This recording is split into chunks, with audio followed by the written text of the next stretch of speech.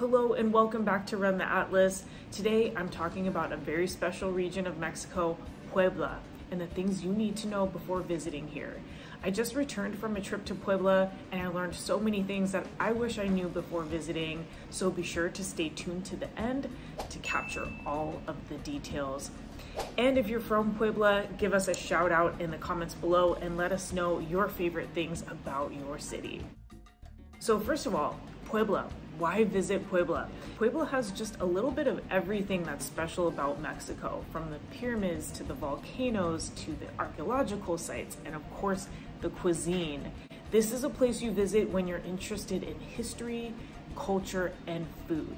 But let's start with getting there. So you can definitely do a day trip here, but I recommend staying overnight so that you can really absorb the culture and take some of the side trips, because there's many wonderful side trips from Puebla. There are direct flights here from Tijuana Airport and various other parts of Mexico.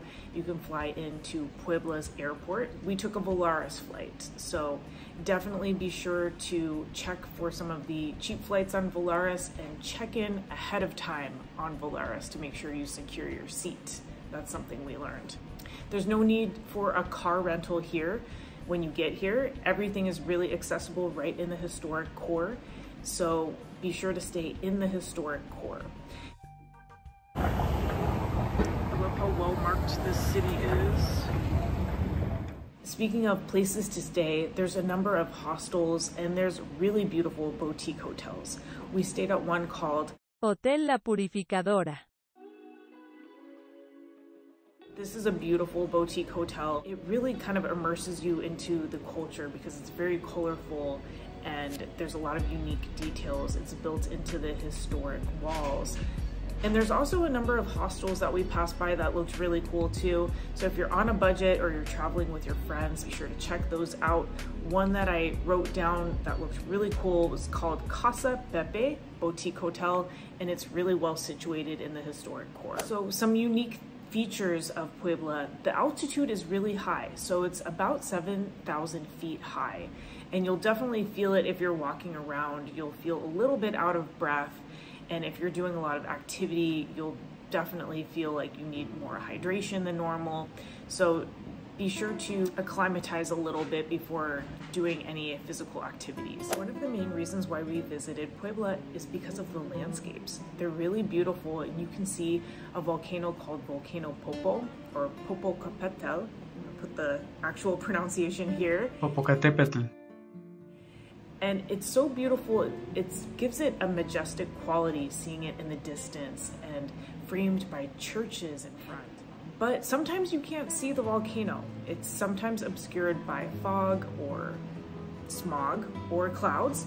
So be sure to stay a few days in Puebla so that you can make sure you see the volcano. The time to visit would be winter or fall. Spring and summer can get very hot, so it's something to note. And also, while we were there in February, the weather changed dramatically from day to night. So daytime, it was like summertime weather, and then nighttime, people were wearing jackets. And speaking of dress, people dress more conservatively here. There's a lot of churches. It's much more of a religious scene. So I would definitely recommend covering up a little bit more than your usual beach locations in Mexico. As for the culture, there are some unique things that we noticed. Puebla doesn't have like the kind of Mexican party scene that you see in like Cancun or Mazatlan or Cabo. It's more of a subdued culture, more chill. There are a lot of religious festivities. This is a city known for its 365 churches. That's actually kind of a misnomer. There aren't exactly 365, but someone in the past counted all the spires and they were like, how many do you think there are? There must be 365 for every day of the year. But there are a lot, and because of that, you'll see a lot of religious ceremonies. If you're here on a Sunday, you'll likely see one. So the city is also much more chill than Mexico City. There's not as much traffic, which I really appreciated. It's easier to get around, and you can definitely get around by foot. There are some wealthier areas too, which I was really surprised. There's some areas within a golf course and a country club where there's multi-million-dollar homes. It's interesting to see the spectrum of affluence in Puebla, and also it's very safe at night. I feel like this is really special to be walking around a historic district like this at night, and it's like you have the whole place to yourself. So you can get an amazing Michelin star quality dinner here for about $30 per person, and that will include an entree, an appetizer, a drink, and a dessert. I was really surprised to see how artistic the food is here. Just the presentation is really beyond anything I've seen. There are some really unique dishes here. So for street food, you can try the chapulines, and these are crickets. And they are boiled and fried and sometimes covered in different spices, and they are really high in protein. And you'll even see them on pizza. Next is pulque. This is a hugely popular drink. It is a fermented drink, but it's very low in the alcohol. It's kind of similar to a kombucha, but it's made from an agave, so it has kind of like a stickiness almost to it, which is an interesting consistency and might take some getting used to. It has a lot of medicinal qualities, and when you drink it, they actually say buen provecho instead of salud because it's considered a food. Some dishes that you definitely want to try. Number one is the mole poblano. The mole here is out of this world. It is so savory and so complex. The pollo adobo is also really good if you're into something a little bit more Chile based. One of the most famous dishes that is synonymous with Puebla is the chile en nogada. And I'm going to put a photo right here of what that looks like, and you can see the beautiful pomegranates on top. The thing to note about this dish is that it is only available around September time when the ingredients are in season. Our guide was saying that a lot of restaurants end up freezing many of the ingredients, so it doesn't taste as good as the hype says it is. So if you want to try a really good chile en nogada, come here in September. There are also a lot of unique ice creams that we noticed, especially around a town called Atixlo. And so we noticed ice cream flavors such as Vapor Rub and Cedar. We just got Vapor Rub and Cedar ice cream. I can't believe I'm saying that. And the Vapor Rub actually kind of had that like numbing quality, but it's made out of a plant. So if you're interested in trying something really unique, this is the place. For sites, you definitely want to take a side trip to Cantona if you're interested in Mexican archaeology and the Mesoamerican culture. This site is massive and there's hardly anybody there. And you can see the pyramids and the sacrificial areas. There's a lot of different paths that lead throughout the site, and there's many different ball courts, over 20 ball courts.